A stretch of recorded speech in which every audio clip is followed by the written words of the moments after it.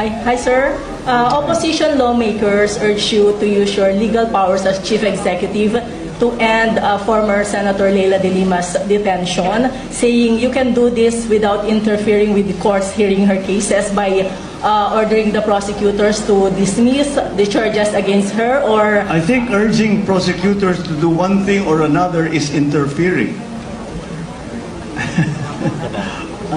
So that's why I have said we are very, very clear that we have three departments of government at siguro naman hindi natin dapat pabayaan natin, hindi naman natin pinagdududahan ang proseso I think the process is there. We are continuing to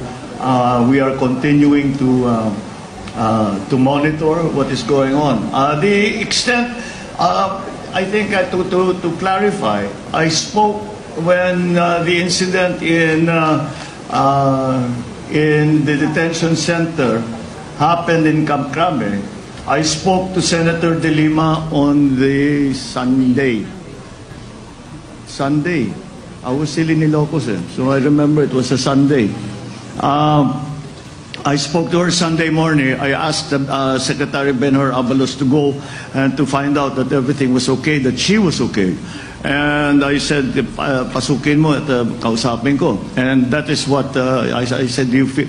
And the reason I wanted to speak to her was I wanted to ask her if she feels safe. Because if she doesn't feel safe, sabi ko sa kanya, ililipat ka namin. And she said, sabi nga naman niya na hindi naman siguro kailangan. So she never asked me to do anything in terms. Yun lang yung tweet niya, what she tweeted, I think, yesterday. That was the extent of it. So that is the extent of our discussion.